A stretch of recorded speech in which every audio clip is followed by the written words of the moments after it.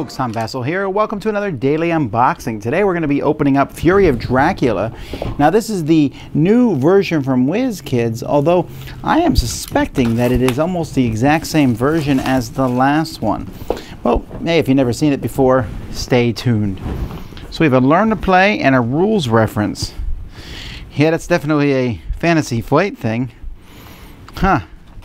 I'm thinking these are like almost the exact same. Well, we'll have to see. Alright, well here you got your train tickets. The tokens here seem to be fine. Heart tickets. There's your piece ones. That's pretty cool. Here we have Dracula. All the tokens punch out pretty easily. He looks like a nice, pleasant chap. He's very serious. He's misunderstood. Here's his mini map. There's John Seward. And let's see. Here is the big, giant board for Fury of Dracula. Yeah, that looks about the same. Okay, cool. It's a little muted. I think I wouldn't mind a little bit of color on the map. Are these the miniatures? I think there's miniatures in this game.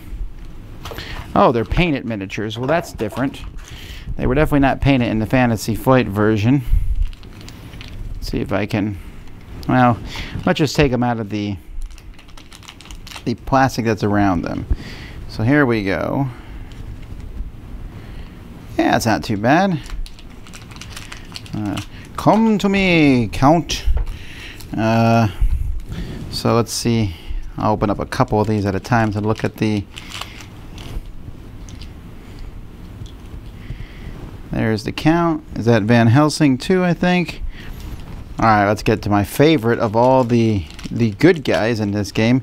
Mina. She's pretty cool. Alright, I mean, these aren't like fantastic paint jobs. They're better than anything I could do. So these are the plastic miniatures that come in the game. Then there's a whole pile of cards. Again, this looks almost exactly like the Fantasy Flight version. Card quality is good. It is matted cards. Looks like there's different cards, decks put together. I've always wondered why companies do that, like why the cards are split. I'm sure there's some printing reason that they have to do it that way. Another set of cards. Sister Agatha, Speedy Telegram. These are the combat cards. Punch. That's right, Mina. Punch him right in the face. Knife, stake. These cards look good. This is definitely a very good looking game. And then, yeah, we got the Dracula's card here. Escape as Bat, Strength, Claws, Plotting. Alright, these cards look good. Ooh, wolf form, that looks really good.